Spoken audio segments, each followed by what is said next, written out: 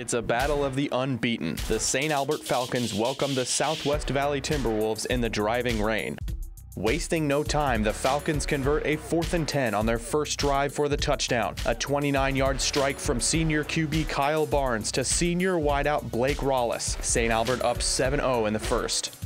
Southwest Valley is stuffed in the opening frame, but the Falcons see their drive stall as well. 3 botched snaps would result in 49 lost yards for the Falcons tonight. The weather is wreaking havoc, and the punters are putting in the work.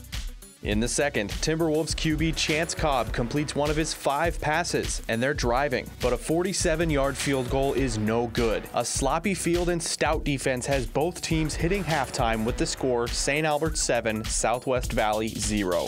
And fans are hitting the concession stands looking for something warm in the rain.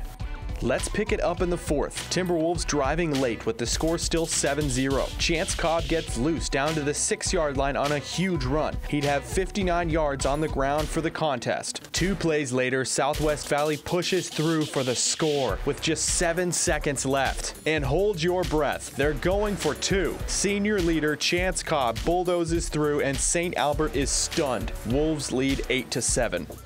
One last gasp for the Falcons, and Barnes is sacked for the 3rd time. Southwest Valley wins.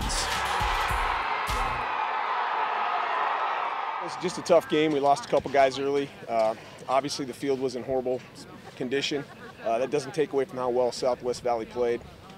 They won the football game, and we just have to win out now, get into the playoffs, and be fortunate to go on the road and not have to play here again. It's just tough. I mean, you have 2 really good teams. You'd like to play it on a field that, you could both show what you could do. Again, they played on the same field we did, so I take nothing away from what they accomplished. St. Albert falls to 6-1 on the year, with 2 games remaining in the regular season.